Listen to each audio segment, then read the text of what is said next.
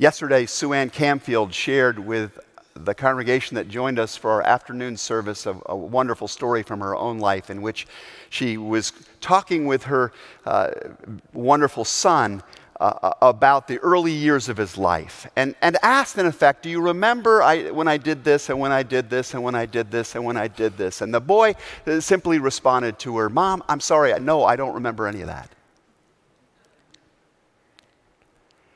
And it can feel for mothers sometimes, Sue Ann said, as if, they wonder sometimes, am I seen?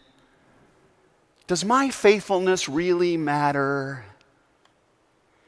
And as I'm watching her son Clay yesterday afternoon, standing up and leading a crowd of hundreds in worship, I think to myself, oh yes, Sue Ann, your faithfulness matters. God does see you.